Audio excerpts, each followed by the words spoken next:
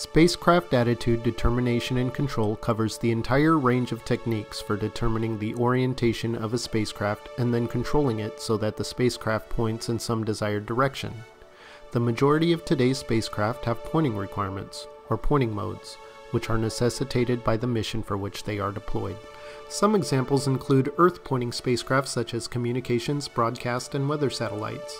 There are inertial pointing craft like the Hubble Space Telescope, and then we have sun-pointing satellites such as the Solar and Heliospheric Observatory. As we look at images of these satellites, the simplicity of their outer structure often belies the complexity of the systems beneath. Complicated and well-researched control systems must be seamlessly integrated into the rest of the spacecraft. There are actually many types of spacecraft, each with their own goals and priorities for system operation. So how do control system designers employ strategies for tackling these priorities? Well, let's start by taking a look at some of the challenges involved. One major obstacle to developing effective controllers is the non-linear and time-varying nature of the dynamics which these systems are designed to address.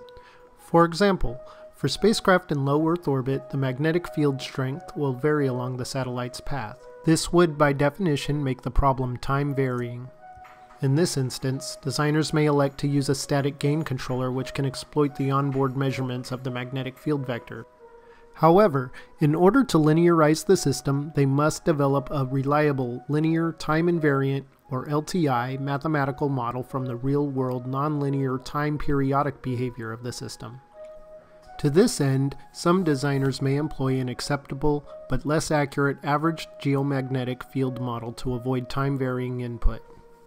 Another way to address nonlinear time-varying behavior is to utilize the gain scheduling approach for controlling a system with changing dynamics and operating conditions. If we examine a nonlinear dynamics function, represented here by the green line, we can imagine it would be highly difficult to design a controller which could handle all the varying inputs and demands.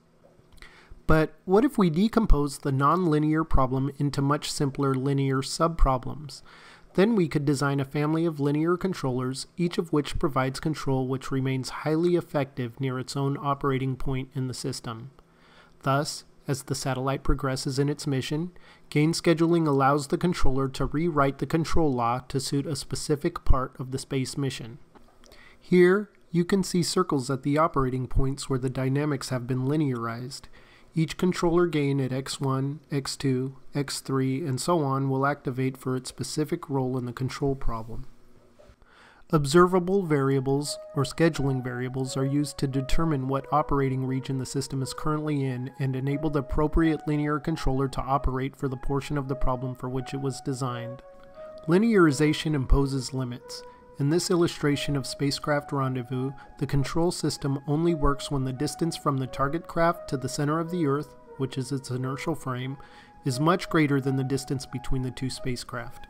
Another challenge is designing a controller to handle uncertainties in the system, including thrust misalignment, disturbance inputs, parametric uncertainties, and unknown inertial and motion information. Greater ability to handle uncertainty means a controller is more robust.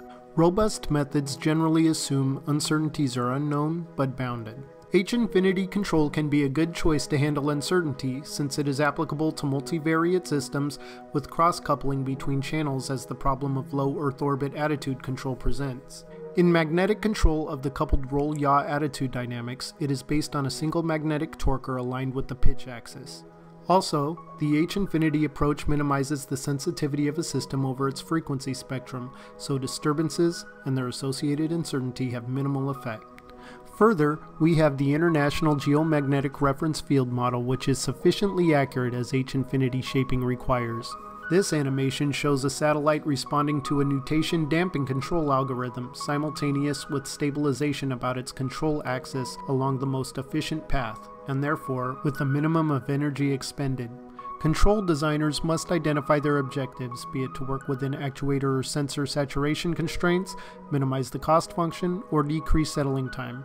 Those objectives help set the design strategy that we ultimately pursue.